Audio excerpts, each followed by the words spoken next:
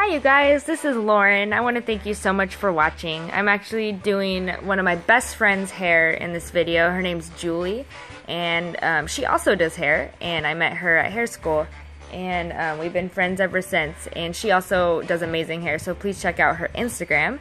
It's at Hair by Miss JG on Instagram. So I actually did her balayage probably about a year ago, so a really long time ago. She had a couple base colors done in between. So the purpose of today is I really want to kind of take out some of the orange and then get rid of some of those bands, and then also add some brightness around the face, and then have it kind of break up that natural color and break up some of those bands too. So right here I'm mixing Wella Free Lights and 40 volume. Again, it's a clay lightener, and it spreads really, really nicely, and that is why I like to use it.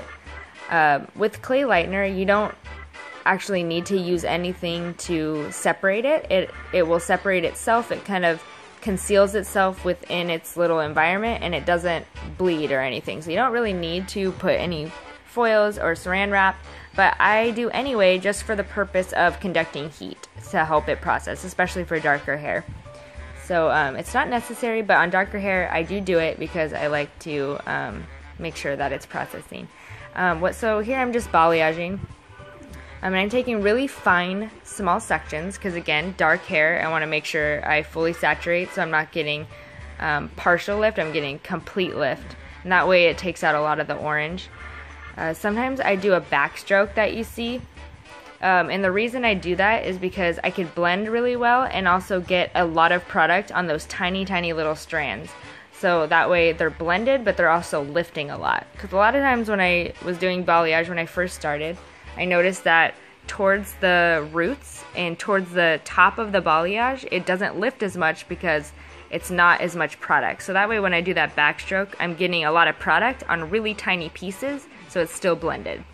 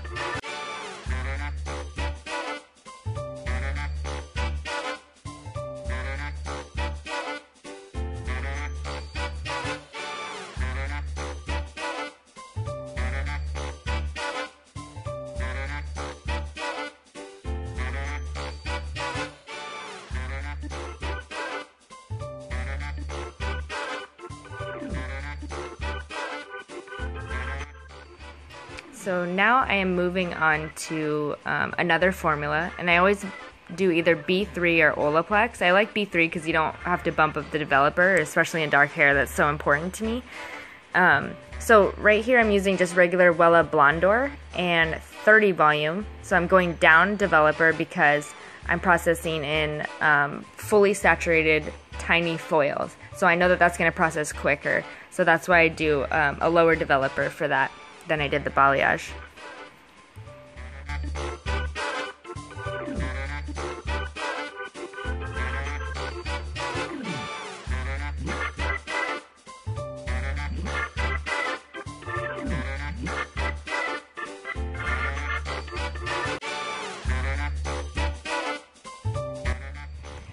So now I'm taking out all the foils, and we processed it to about a yellow. And so I'll be doing some color melting, but first we're going to rinse all this out, and then we'll start doing the color melting on wet hair.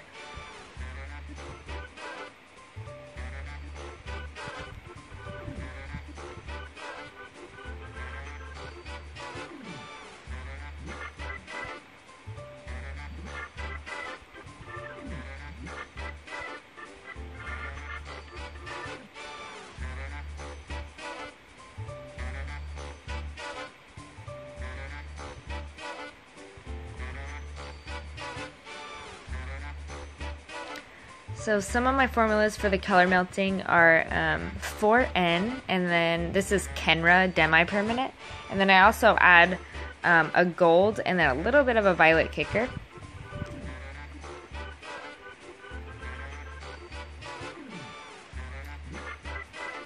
And that's for the root shade. And then for the ends, I did a 9 PV, and I added some clear, and also a 9 natural.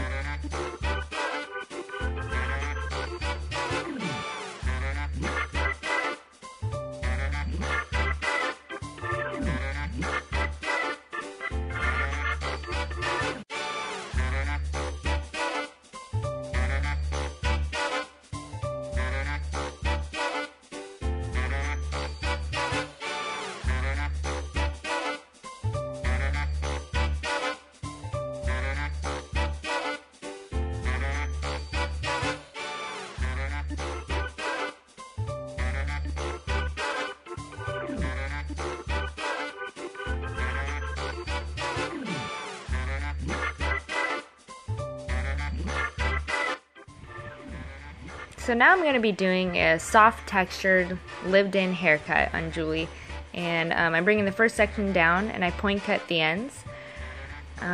Once I point cut the ends, then I will take small sections, twist them, and then slide cut the ends. And that way it gives it a nice little kind of razored textured feel, but it's a lot less damaging on the hair.